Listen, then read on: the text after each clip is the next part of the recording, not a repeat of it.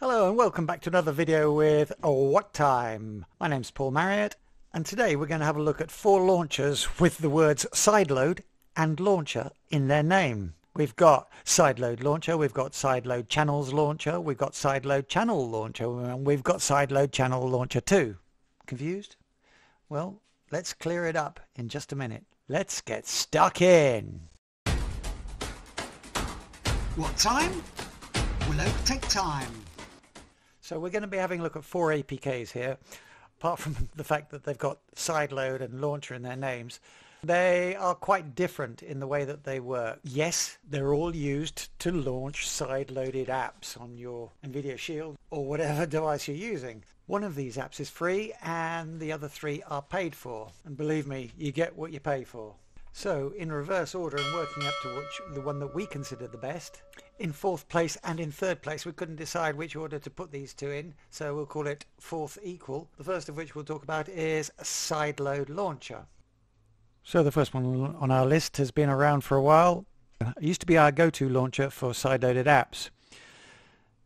Sideload Launcher. Pros: simple, quick, well, quickish, and free, of course. When we open it, the first con you see is this silly little you have to wait for it to unfold, all this to go, blah blah blah blah, and then there it is. Obviously the more apps you've got, the longer it takes. Verdict: 2 stars. Does the job okay. Let's come out of that. Sideload Channels Launcher.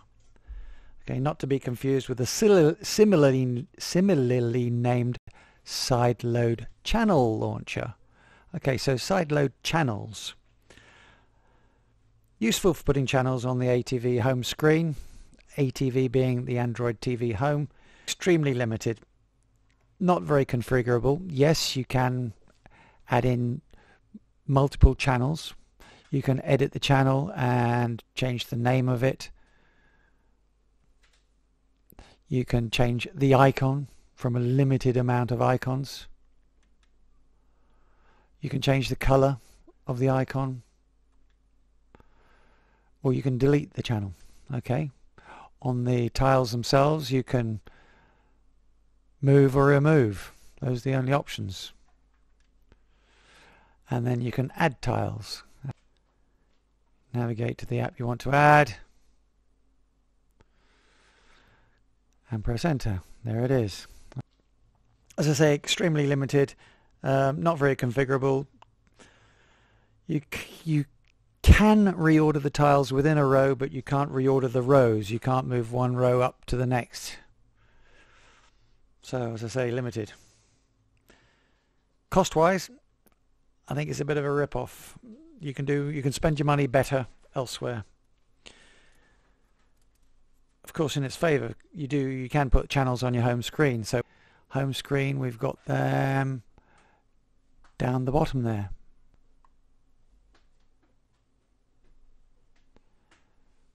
And if so, you can then reposition it anywhere with your home screen, blah blah blah. Our verdict: spend your money elsewhere. 2 stars. So let's move on to our next one. Sideload Channel. Sideload Channel Launcher. Now for a long time this one was our favourite launcher. Sideload Channel Launcher. The original one, this one cost me, I think it was 99 pence, just about 9 months ago, 10 months ago when I first got it.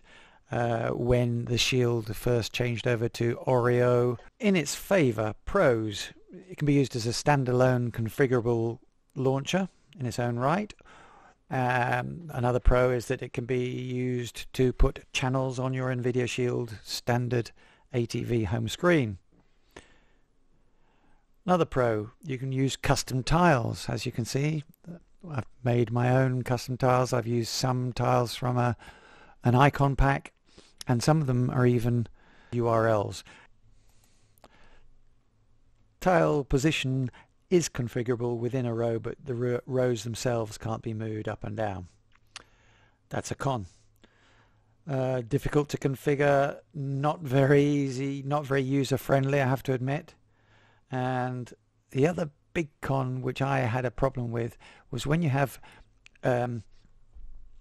tiles configured to URLs, which was a great thing to have, the whole thing could be broken if the restored configuration contained URLs in them. Verdict: good value for money, 4 stars. Our number one position goes to Sideload Channel Launcher 2. Let's go into that. Now this one is our favorite for a number of reasons. It's a paid app, again, from the same developer as Sideload Channel Launcher, but is altogether much more refined, an updated version of the previous one. You can see our fuller review up here in the top right hand corner. Click on that. Pros: channels for Nvidia Shield, as we have on the previous version, and also it can be used as a standalone launcher, which you see here. Much easier to use, much more configurable. Rows can be moved up and down very, very easily. Tiles within the row can be moved left to right easily. For tiles you can use included icons, you can use icon packs, you can use your own images, and as with the previous version you can use URLs. Cons: very little against it actually. A lot of the things that we originally criticized it for when we first reviewed it have been fixed by the dev. Well done to the dev. Verdict: 5 stars. So how do you launch your side-loaded apps? What launcher do you use? Tell us in the comments down below. So please like and subscribe if you haven't done so already. It means a lot to us. Don't forget to ding that bell. Get notifications when we put out the next video. Thanks for staying with us till the end, and we'll catch you when you catch us in the next one. Toodle pip!